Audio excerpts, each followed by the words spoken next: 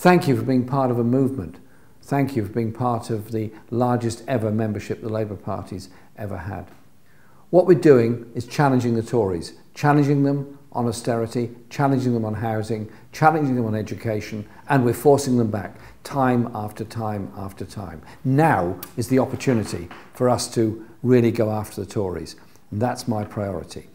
So we're campaigning.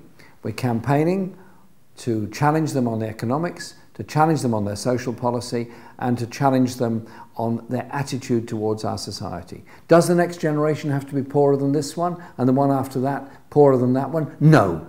It's all about redistribution of wealth. It's all about basic socialist values.